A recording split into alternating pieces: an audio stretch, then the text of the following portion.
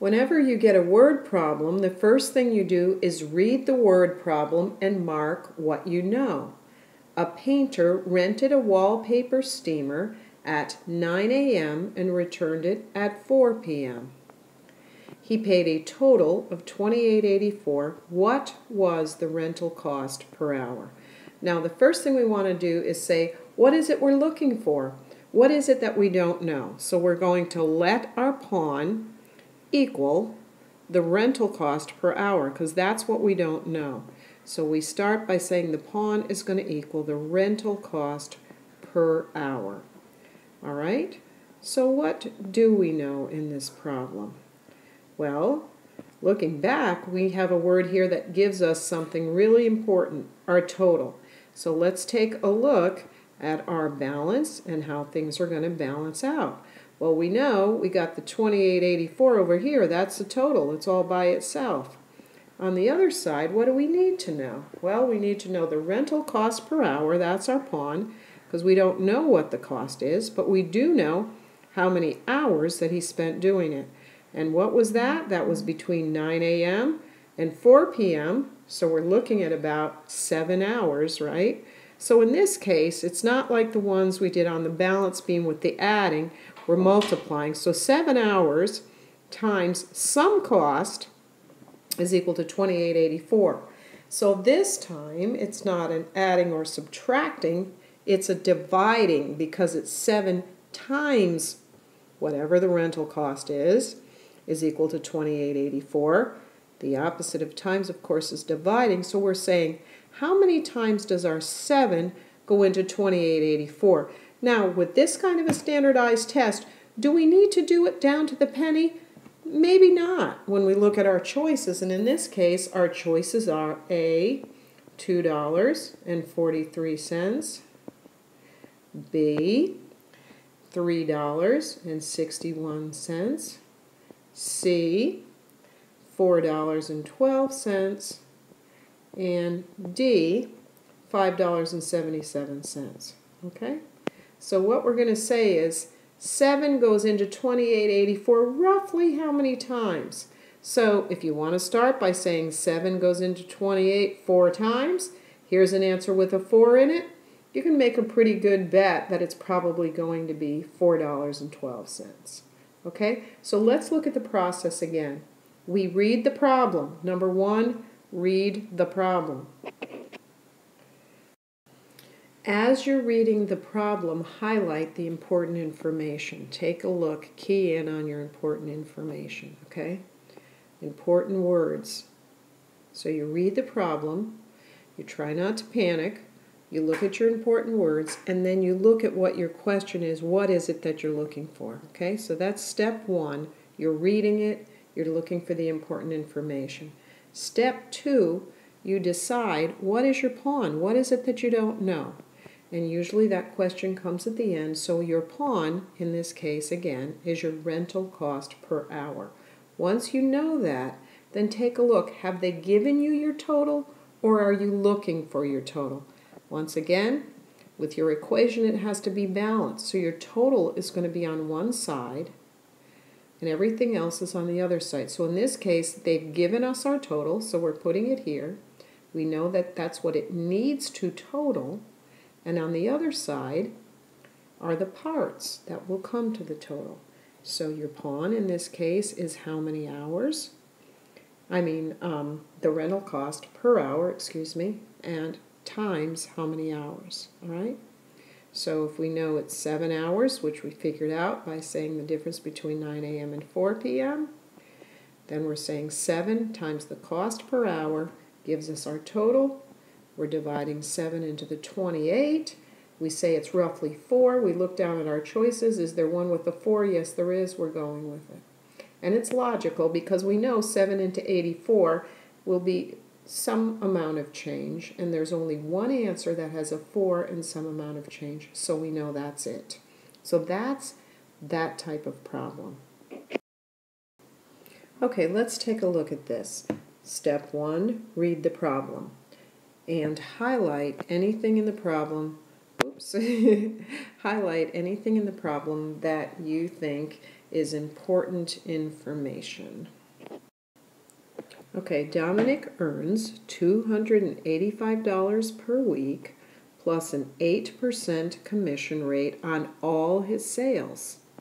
So that's all his sales. If he sells $4,213 worth on merchandise in 1 week, how much will his total earnings for the week be? All right, well, let's take a look. What is it we are looking for? What are we going to let our pawn represent? Okay, so let our pawn be, what is it that we're trying to find? What is our x? What is our variable? Let our pawn be the total earnings for the week. Okay, we're looking for the total earnings.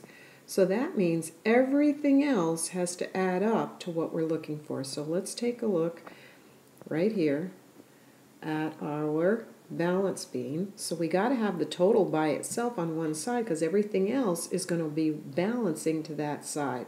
So we got the total earnings over here. This is what we don't know. This is what we're trying to find.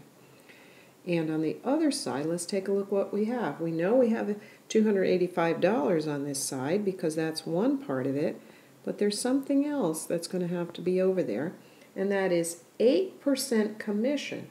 Well, we know how much he sold because we had 8% commission on what? On our 4,213. So we're going to have our 285 plus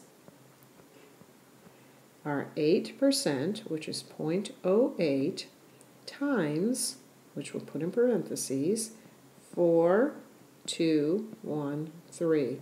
All of that is going to equal to our answer. Once we do all our calculations, we have things balanced. Well, how do we do 8% of 4,213? You actually came up with an excellent method.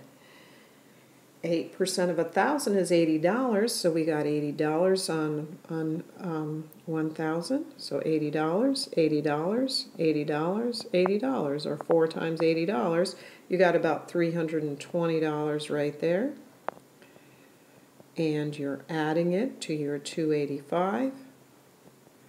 So you know that you got roughly somewhere in the neighborhood of 600 when you're adding that, and that will be your final answer because you just have one pawn on the other side. So again, you look at your answers, $337 and 4 cents. Well, we know it can't be that. That is way too low. For 285 plus 320, way too low. 359 and some odd change, way too low. So we know that it's either going to be this $513 or it's going to be this $622.04. And if you take a look, we know that 285 plus 320 is more towards your 622 mark. So that's your answer. So to look at this again, 285 per week plus 8% commission rate on all the sales. If he sells 4,213 worth on merchandise in 1 week, how much will his total earnings for the week be? So we're letting our pawn be the total earnings. So the total is on one side over here because remember, everything else totals to it. So it's got to balance. So you have your 285 plus, means to add, 8%, 0.08, times 4,213. And you go through your math and you should have it. Now let's do a little review on percent. Okay, let's take a look at percentage. I apologize this drawing because all the pieces should be the same size. But anyway, percentage means per 100. So you look at per cent. That's the same thing as saying per 100. Per means for every. So for every 100 pieces, this is how many you get. So if you have 5%, you're going to get 1, 2, 3, 4, 5. So 5% is not a whole lot. 5%. We cut it up into 100 pieces. So per every 100, we get 5. So again, 1, 2, 3, 4, 5. There's my 5%. Well, if I get 10%, then 6, 7, 8, 9, 10. If I get 50%, then I'm going to have to color in all of these. There's 10, 20%, 30%, 40%, 50%. So you can see that 50% is the same thing as half. So you can look at 50%. You can look at 0.5. You can look at 0.50. You can look at 50 over 100. You can look at 1/2. And it's actually all the same thing. Makes sense? Because 50 over 100, we have 100 pieces, and we get 50 of them. Okay? 1/2, you can easily see that 50 of them is half of this whole thing. 50%, how percent is per 100, so we had 100 of them, we get 50 of them. 0.50, we get 50 of them. Okay, so it's all talking about the same thing. So if I ask for 8%, what's another way of saying that? 0.08. Because out of those 100 pieces, I get 8 of them. 12%, another way of saying it could be 0.12. 100%, 1.00. Because if I get 100 of those pieces, I get the whole thing. I get one whole entire thing. If I have 150%, I get 1.5 or 1.50, same difference. In other words, I would get all of those 100 pieces in one of the things, plus I would get about half of the next one. So that's why I have 1.5 or 1.5, because I have one whole one here and part of the next one. Whereas in this case, out of all those little pieces, all I'm getting is 8 of them up here. Okay, so if you can visualize that, it should make sense in terms of percent. Okay, so for this week, I want you to practice your times tables. You got to get those things down so that, every day you're just working on those. Find the method that works best for you. I want you to go over last week's video to make sure you're clear on how to do that type of a problem.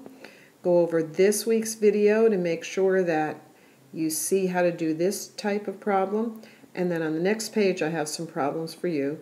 And I'll see you next Tuesday. Okay, here are 3 problems to work on. I tried to switch things up for you, so be careful. It's not going to be exactly like the pattern of the other ones. So remember, step 1, read the problem. Step 2, highlight the information you have. Step 3, figure out what it is that you're looking for, and is it a part or is it a total? So where does it go on your balance beam? And then see if you can work these through. All right, good luck.